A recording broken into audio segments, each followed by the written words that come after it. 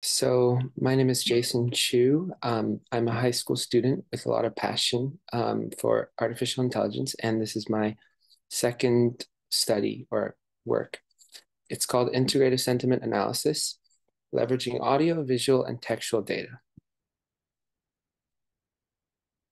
So I'll start with the introduction, the overview of the aims of our study. Then I'll describe the approach to the research, the data set that we used, the methodology, the results that we achieved, and finally, the conclusion and observations and future work and references and acknowledgements.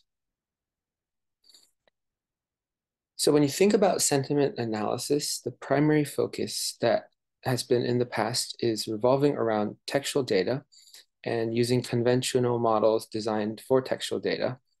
That's something that you see very commonly, but there are a lot of other things you can consider that text does not cover. For example, you can pick up a lot of different things when you think about tone and facial expressions and things like that. For example, a person could say, "Oh, I'm okay," or "I'm good" in a video, but you can tell from their expressions and the voice inflection that this might not be true. And simply having textual data would ignore this factor. In addition to this, there have been so many new advanced communication technologies. There's been a very large rise in popularity of many social media platforms, and a lot of videos have been uploaded across these platforms. You can see from this chart, it sort of illustrates the trends of how fast social media has been growing. And in YouTube alone, around 3.7 million videos are uploaded daily. And this equates to about 500 hours of video content uploaded to YouTube every minute. So it's really a lot. And this exponential increase in multimodal data encompassing text, audio, and visual information, it presents a new significant shift with a large opportunity for sentiment analysis. And we now have so much more richness in data and the amount of data that we have out there. And we have information about all of these things like the tone and facial expressions, all of these things that can be captured in model predictions. So therefore, using a multimodal approach is able to capture all of this trends in the data, and it would be a very effective method. Okay, so our approach is therefore, we're trying to combine three modalities of audio, text, and video from a video clip to form an ensemble model prediction. And several approaches in sentiment analysis have been used in the past. There have been many studies doing research with two modalities, for example, just text and audio, or audio and image, or image and text. And also, like, various authors have explored different methods of fusion, like feature fusion and decision fusion. There are a few authors that also used the same data set that we used, which will be talked about in the next slide. And a few approaches also attempted to use all three modalities, fusing all of them into one model. However, in a situation where only a subset of the models are available, this is not particularly useful. And instead, we're combining the modalities and results at the end. So our methodology is possible even if there are certain modalities missing.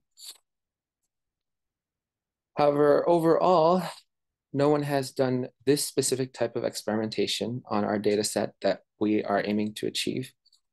And our approach is paralleling the evolving trends in multimodal data analysis, and we aim to develop more sophisticated models and improve upon the past research that has been done. So the data set that we used is called CMU-MOSEI. It was developed by the Carnegie Mellon University for the specific use of sentiment analysis, and this was developed in 2018.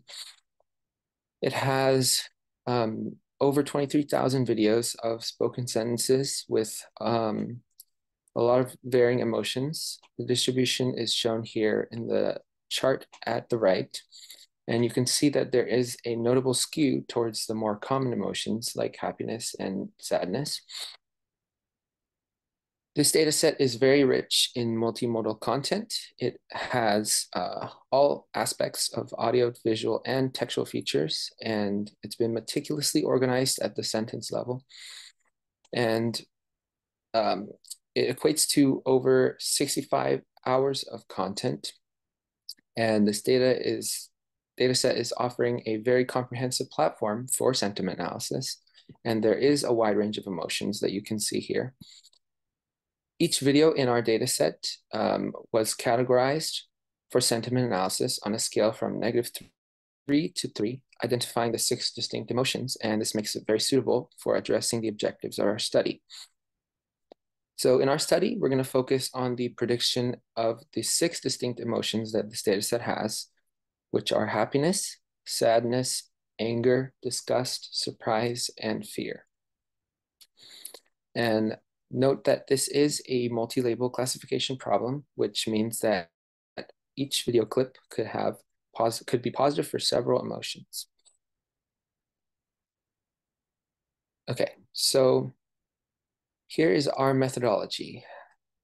First, we have our data set, and we split our data set into test, train, and validation. And we also used a weighted optimization function to take care of the skew. We didn't change the data itself. To start off, we have our audio models. So first of all, we had to extract the relevant features from audio, and we used the Librosa library focusing on MFCCs. And we explored using models on the featureized data set as a whole initially, but since it did not perform the best due to the imbalance of the data set, we switched to binary classifiers for each emotion by creating separate models for each emotion to address the skew. And the models used were SVC, support vector classifier, KNN, K nearest neighbor, and RFC, random forest classifier. So we tuned the hyperparameters and we used different kernel types for SVC, polynomial with varying degrees, and RBF kernel. And we used different numbers of neighbors for KNN and different max depths and trees for RFC. And we selected the best performing model that we evaluated through our validation accuracy initially from all of these experiments for each emotion for the audio modality. So for our textual analysis, we used a model called BERT, bidirectional encoder representations from transformers for the textual analysis. And the preliminary step was transforming the textual data into numerical representations, and we just used audio tokenizer from the transformers library. And then we used hyperparameter tuning to find the best BERT model possible.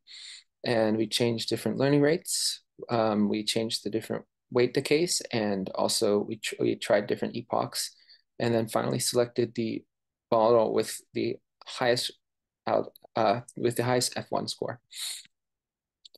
So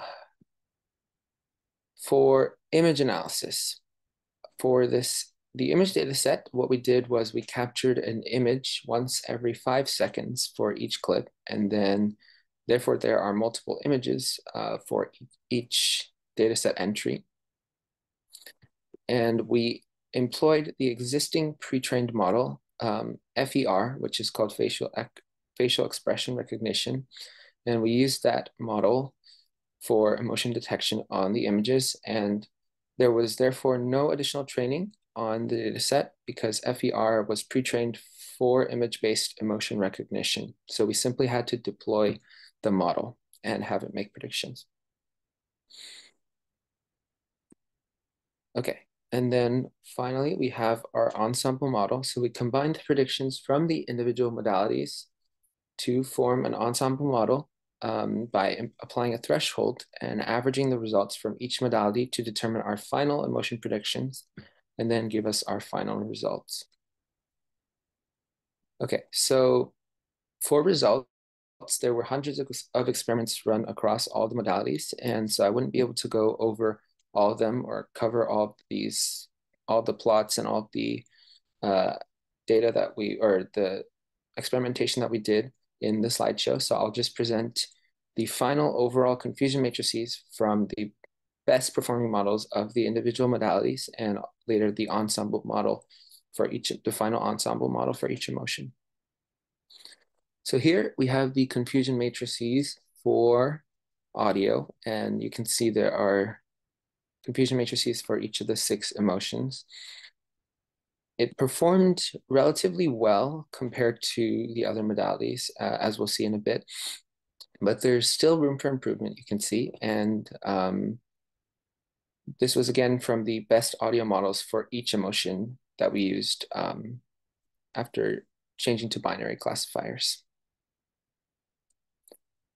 This is the results for the best performing text model, which was BERT. And these are the confusion matrices for each emotion. You can also see there is a lot of room for improvement. There's still some false positives and false negatives that can be improved on. And finally, our results for image. And the reason why there are so many elements or dataset elements in the confusion matrices is because there was an image taken every 5 seconds. So there are many images for each new video clip. And the image modality did not perform particularly well as you can see. The accuracies reached were not the highest. So then the next step was to combine all 3 of these modalities to get our ensemble model. And you can see there is notable improvement over the single modality use that we used. And you can see the accuracies here over on the right. And each confusion matrices was generated by averaging the results of the best models for each mode. And like I mentioned earlier, we tried a lot of models for hypertuning the parameters earlier for audio, and BERT for text, and FER for image. And these were the best results achieved after conducting all of those experiments. Okay, so conclusions and observations. Overall, the ensemble model that we used, combining text, audio, and visual predictions, it exhibited a lot of notable improvements in accuracy over the single modalities, and also improvements in precision and recall.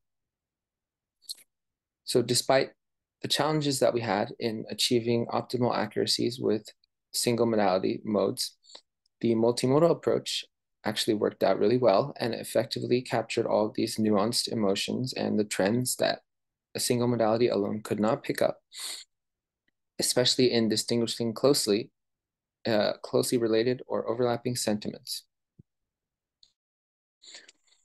The audio models exhibited many different nuanced trends as well, with dependencies on the hyperparameters and models. So there was a lot of interesting observations from the different hyperparameter tuning that we did with audio as well. And the BERT model for textual analysis demonstrated stability across varying learning rates, and that emphasizes the robustness in capturing the complexity of sentiment in the given data set.